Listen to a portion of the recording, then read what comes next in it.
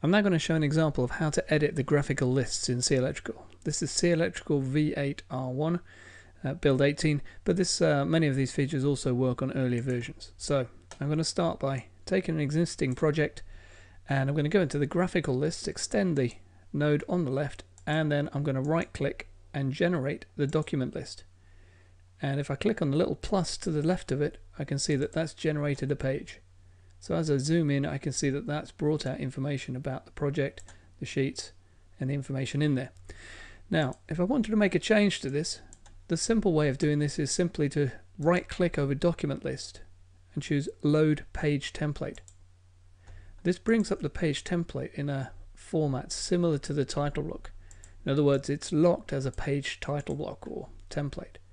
So in order to make changes, the easiest way to do that is if I just navigate out a little bit, Control A to select all, right click, and then choose explode. Everything is now separate on the page, so I'm able to now make changes, move information around, and I can adjust the report. So for instance, if I wanted to make a simple change, such as changing the font, I could use Control A to select all, go to edit text on the toolbar, and I could change the font and maybe choose a different font. Just as an example, I click OK and close down the editor. It's important at that point I don't make any changes to the formatting, the justification there. So I've now changed the format. If I just zoom back out again, Control A to select all, right click, and then choose block. The only options here in V8R1 are the block, and in this case it's going to be a page template or title block. I'm going to click on OK. This is now back to being a locked layer and we can't change anything on there.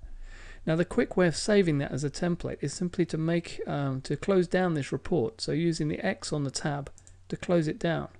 The software notices that something's changed and prompts you to save it with the same name.